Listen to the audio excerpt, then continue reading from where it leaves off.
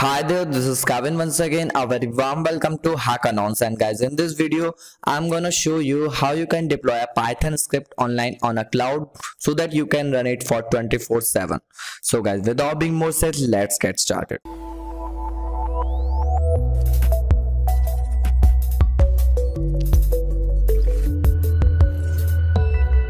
So guys, in the previous videos, if you know, we have created a IoT with Firebase series in which we have created a Python script for sending a push notification to our IoT app. The app is here.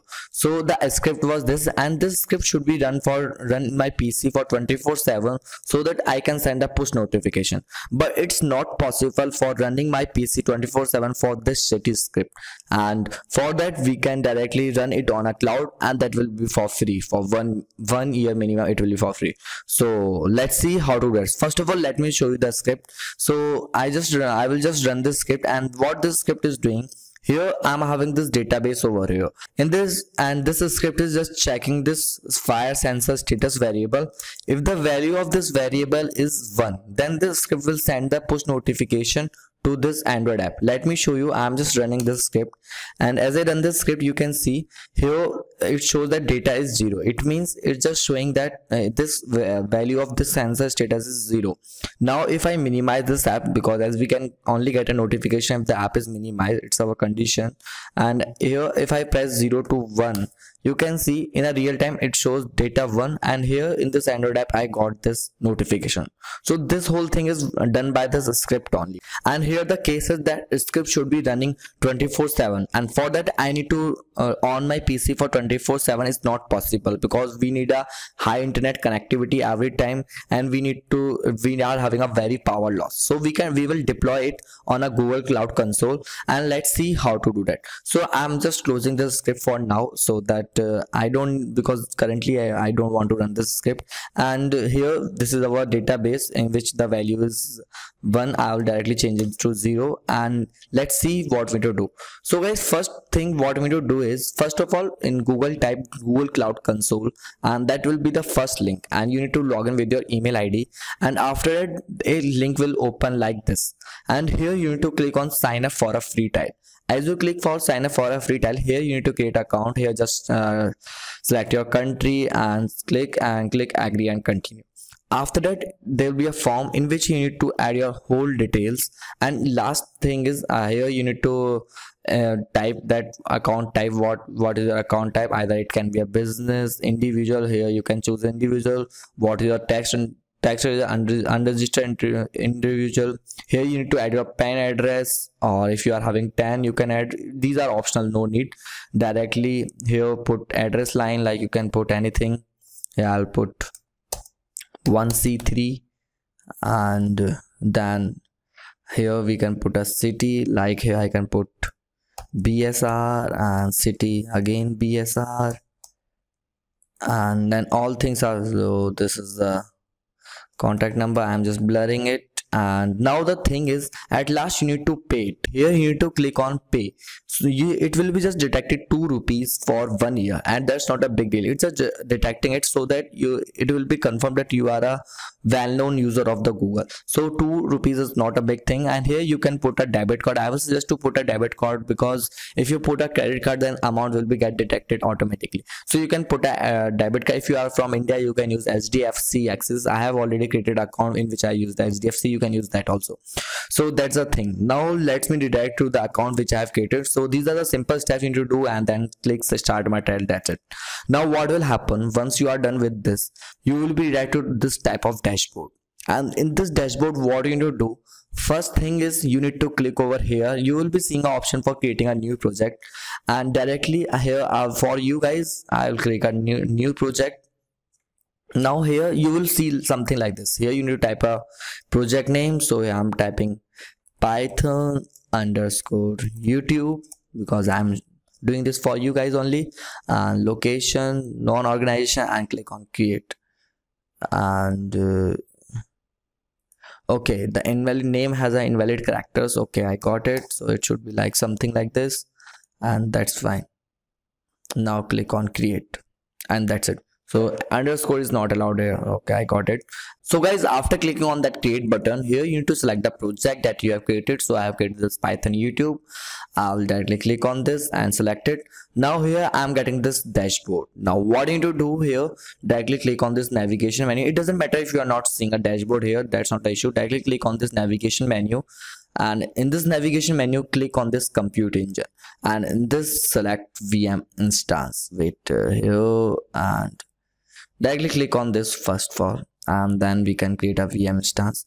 So now here compute region is, it's showing compute engine is getting ready, and it may take a minute or more. So it might take time, depends on your CPU speed and the connection speed. So guys, let me tell you what we are going to do here until this compute engine is getting ready. Here we will create a VM instance. That will means we will create a simple virtual machine in the cloud that will be a Linux based only.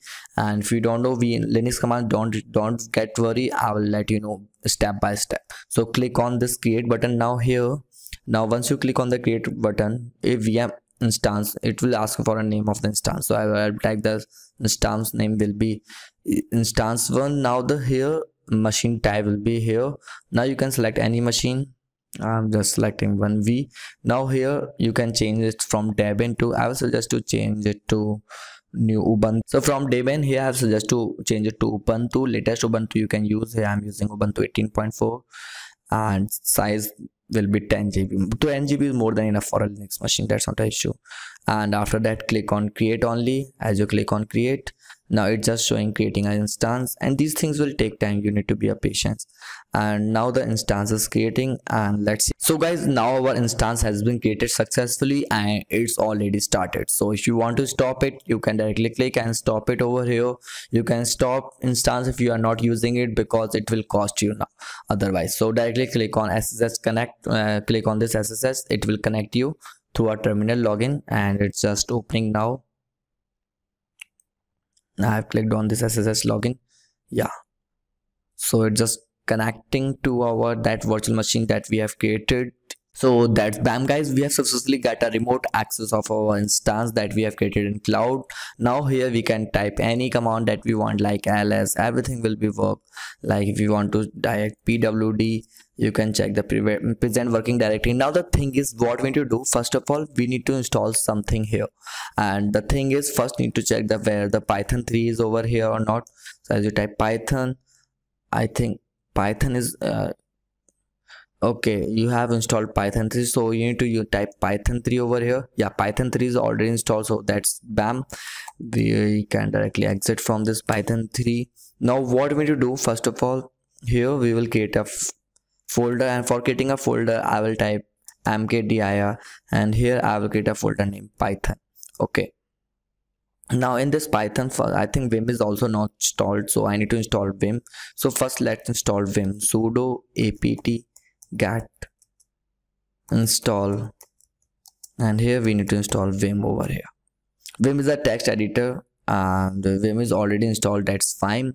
Now if the Vim is not installed, you need to install it manually. Now here what we need to do, first of all here I need to open Vim, and here I will type the file name like push.py. What this will do, this is just open a file in a Vim. Vim is a text editor which opens in a console. Now here after that, here you need to type press I is a I button in your keyboard. So this thing will be changed from command mode to the insert mode. Now here you can insert anything, and how you need to insert, first of all go to this is our file which we have created. Now open this. So you can open it through a any text editor that you want. So now file has been opened, directly copy paste this whole code, and you can get the, if you want this code for checking the sending the push notification, you can get it from my previous videos, and I can send you the link in the description. That's not a big deal. Now where is our that console? I think yeah, instance is there. Now here we need to paste it. So for pasting, here directly you press Ctrl V and your code will get pasted. Now once the code is get pasted, now press escape key, be sure listen what I am doing, and then colon, and here you need to type WQ. So it means write and quit. You are writing this file and quitting from this VM, and that's it. Now we are done with saving this code to our virtual machine. Now what we need to do, we need to execute it. But guys, before executing, the thing is, a Firebase library should be installed previously, because we are using a Firebase library. You can see in this we are using Firebase library and we are using push notification. So let's install. And for this installation, first of all, the pip should be installed previously. Let's see whether the pip is installed. Pip and -v. Yeah, pip is not installed. That's good. Now we need to install pip. Let me check whether the pip3 is there. If pip3 is there, then we don't need to install pip. Yeah, both of the things are not installed, so it's showing the command how to install this. So let's install. I'll just control shift C, control C and control V over here and paste and press enter. So are you root? It's asking that I need to put a sudo before it. The sudo is for doing any super user. If you want to install it, then you need to press sudo. Now it's showing unable to locate package python pip, python3 pip. Okay, that's not an issue. We will directly type python pip and let's try again. Sorry, here I need to type python.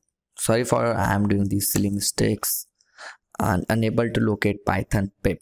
So now we are unable to install python pip over here, and the reason is because the machine is new, it's not updated. So first of all, we need to update it. Sudo apt get update, and we need to type this command for updating this machine. And after this, actually this is just updating the repos of this machine. After this updating is done, I'm damn sure I will be able to install pip. Let me show you. I will directly type this python pip and see the magic, guys. I am able to install the python pip now. And the thing was, the previous repos was not updated. That's why I'm unable to install the python pip. Now the python pip is installing. We are installing python pip because python pip is a package of Python which helps in installing the libraries. So because we need to install Firebase library and that then push notification library that I have used in this. I've used this in my PC. You need to do the same configuration that you have done in your PC while creating this script. That's not a big deal, and it's just going on. It's taking time because pip is a package of 243 MB. Yeah, that's done. Now our pip is installed. Now let's see pip-v whether the pip is installed. Yeah, pip is installed. We got it. Now here we need to type pip install. Here we need to install pyrebase. So here we have installed Firebase. Firebase is a library for Firebase wrapper, so that we can easily connect with the Firebase database that I have using, from which we are fetching the values. And later I need to install push notification. So I'll just copy this. It's too big, yeah. Sorry, the instance is over here, and I type pip install and control V, so that will not take much time, and it's installing that library. So that's bam. Now we have come a very long way. We have set up the whole environment. Now the only thing we need to do is we just need to run this script. So let's run this. First of all, let's check ls whether the script is over here. Yeah, script is over here. We can put cat for checking whether text is over in this. Cat is a command for checking. Without opening the file, we can check its content. Yeah, script is having the codes. That's fine. So guys, now the code is in our push.py. Now we just need to run this file, and for running this file here, the command will be different, not like python run push.py. What we need to do here, we need to use nohub. Now why I'm using nohub, first of all tell you this. By using this command, if even I close this terminal, this script will be run forever. That's the thing. And here we need to type python and then push.py, and that's it. So it's just ignoring nohub and all those stuff. Now our Python script is running, and if you want, I can also show you here. I can try it. I'm having this database over here. It's having the value 1. So guys, in our emulator here you can see we are already having multiple notification. I'll just clear it so that I can show you. If I press the value from, wait, I just minimize this also, so that yeah, you will be having a, like if I press 0, nothing will happen. Now if I press 1, so now as I put the value from 0 to 1, you can see I got a real-time notification on my app. So it means the script is working in the background. And where the script is working, the script is working over this instance over here. So now even I close this instance, there will be no issue. Our whole app will, our whole script will be working live for 24 hours. As I close this instance and stay changes you made, leave it. And now what we can do here, I'll just show you some other functionalities. Like if I go to this compute engine, if you don't want to run this instance, because this instance will take your credits, like you got for the first time you will got around 20,000 from Google, and it will be for 365 days. If your script will be run for 24/7, your credits will be used there. So if you want to close, you can directly select all instance and click on stop. And if you are having multiple instance, directly click on specific. So guys, that's it for this video. If you like, please don't forget to like, subscribe and comment. If you are having any query, please try to comment out. I will try to sort it out as soon as possible. So I uploaded this video late because I was just not feeling well and I was busy with some projects. So I will try to upload next video on Sunday only. So bye bye, have a nice day.